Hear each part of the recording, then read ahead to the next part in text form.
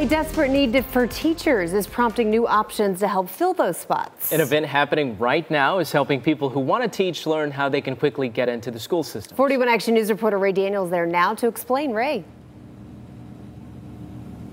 Well, Rhiannon and Mike, this event is held here at the Waldo Branch Library, but it's hosted by the American Board. And what's happening is you can see the subjects and grades that this program does. It's actually a teacher certification program that tries to bring in a larger pool of people who are interested in teaching. Now, the teaching shortage is an issue that impacts school districts all across the metro. We went to find out why.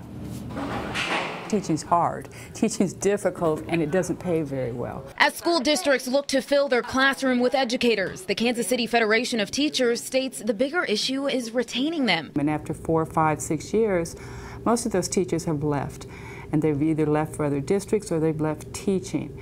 And I think that's a critical piece that we really need to look at. There are a lot of things. MCC professors say when it comes to teaching, it's an honest conversation up front with those future educators. This isn't something that you walk into and get your certificate and then I've got a job. I mean, you're working with students and you're being there for them, you care, and hopefully that's something that's a long-term deal. The demand is high in cities and rural areas. Educators say with teaching, you have to have a passion for it. Take your classes, take your experiences seriously, do gut checks, because this is, I look at it as a career, it's not just a job. It has to be something inside you that you just really, want to teach, have to teach.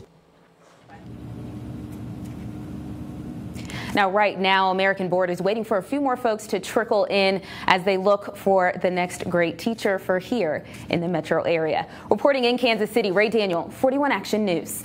Okay, Ray, thanks so much.